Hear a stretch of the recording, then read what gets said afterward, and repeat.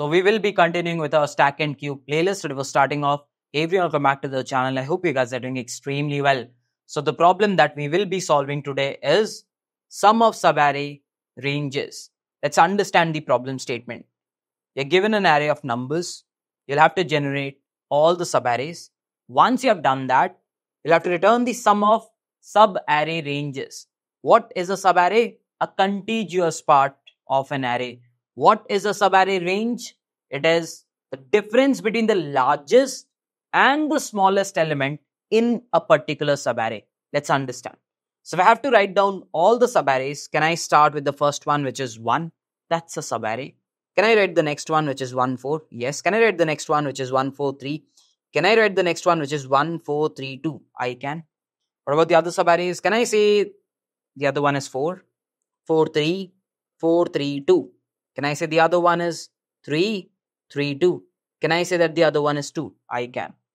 If I have to write down the subarray range for every subarray, can I say for this, the greatest element, like the largest is 1 and the smallest is 1. So 1 minus 1 will be 0. For this, it will be 4 is the largest, 1 is the smallest, 3. For this, 4 is the largest, 1 is the smallest, 3. For this, 4 is the largest, 1 is the smallest, thereby again 3. For this, 0. For this, 1. For this, 2. For this, 0. For this, 1. And for this, 0. Now, if I sum it up, the value will be 9, 10, 12 and 13. So the summation boils down to be 13. And this is what you have to return, the sum of subarray ranges. So how do I solve this particular problem? I think I've written down the brute force. You'll have to generate all the subarrays and you know how to do it. You basically keep a loop at I, then you take a j. So the first subarray is this, then you move j. The second is this, then you move j. There's a third, then you move j. This is the fourth. So in this way, you can generate all the subarrays starting at the first element. After that, you move I. Again, you can keep a j, then you can move j, then you can move j. Again, you end up generating all of them. And while traversing in that subarray, you keep a track of the largest and the smallest. So it's a mixture of subarray generation and finding the largest and the smallest element. So if I have to write down the brute force, I'll start with sum equal to 0 and then I'll start traversing from 0 till n minus 1. So we start generating the subarray from every element.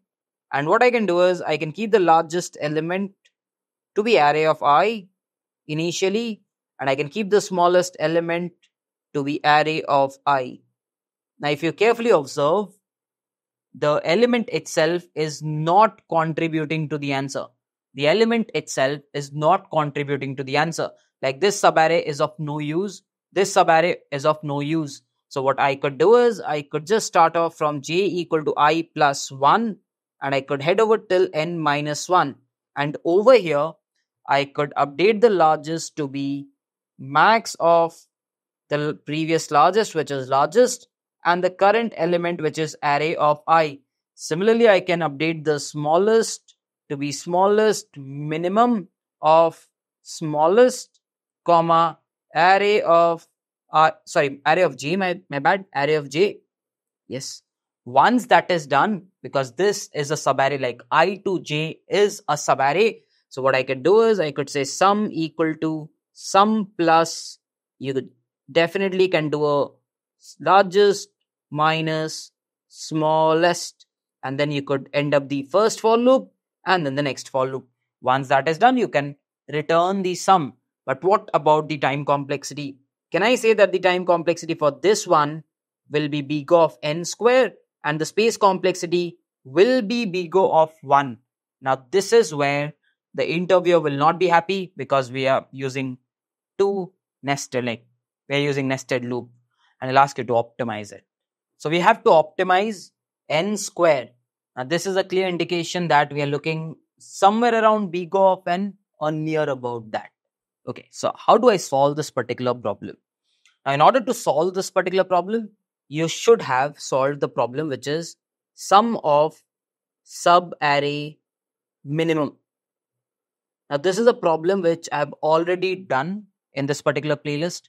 Please go back and watch it. Now that particular problem was from every subarray, you pick up the minimum. You don't do a largest minus smallest. You just pick up the smallest and you add all of these smallest. Got it? So if you can solve sum of subarray minimums, you can also solve sum of subarray maximums. Can you also solve the subarray maximum? I'll not do this for you. I think you can do this. So I've already done this, the minimum one. So you can also do the subarray maximum one. Okay. So I know both of these problems. I can solve both of the individual summations. I can do that. I think we have solved the problem. You know it, right? Yes. So can I say this? That what I'm writing over here is like, maybe I'll just erase it. I'll erase this as well. Now, since you know how to solve sum of subarray maximum, sum of subarray minimum, this problem becomes a cakewalk. Let's understand how. Now this is nothing but 1 minus 1, which is largest minus smallest. Now this becomes 4 minus 1. Now this becomes 4 minus 1. This becomes 4 minus 1. This becomes 4 minus 4, 4 minus 3, 4 minus 2, 3 minus 3, 3 minus 2, and a 2 minus 2. So eventually when you sum it up, you end up writing 1 minus 1 plus 4 minus 1 plus 4 minus 1 plus so on till 2 minus 2, which is nothing but summation of the largest. Can I say this?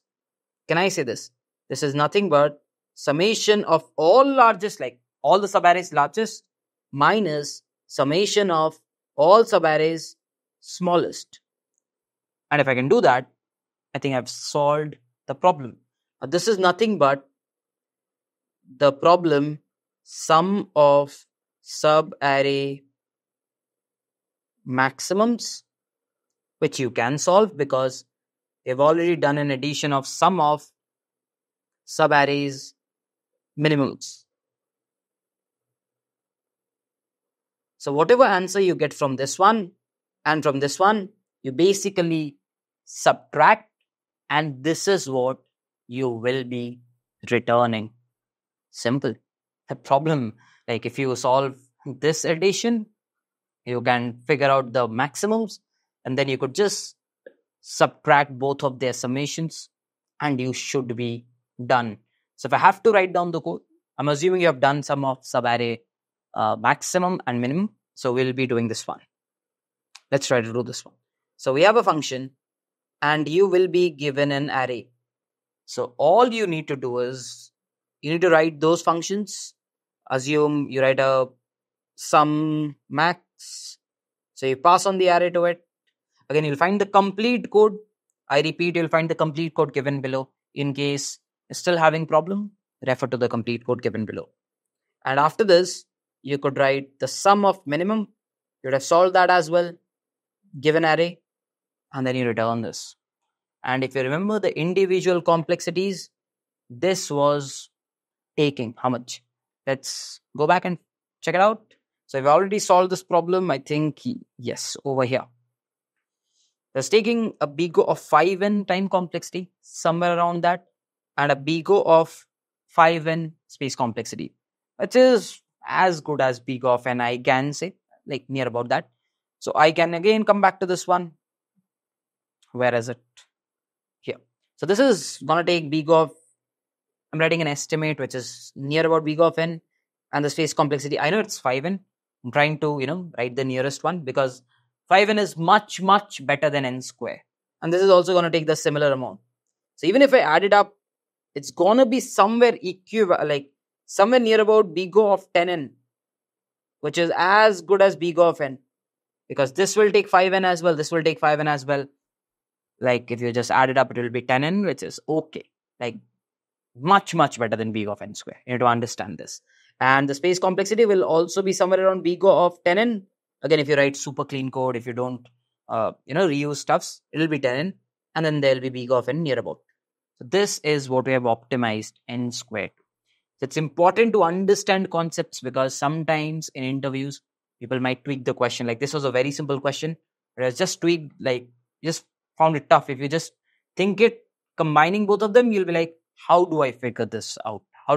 There's no other way instead of generating all the subarrays. So it's very important to keep all the concepts intact. So I hope you understood everything.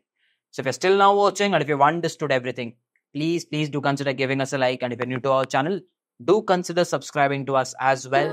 With this, I'll be wrapping up this video. Let's finish some of the video. Till then, bye. Whenever your heart is broken.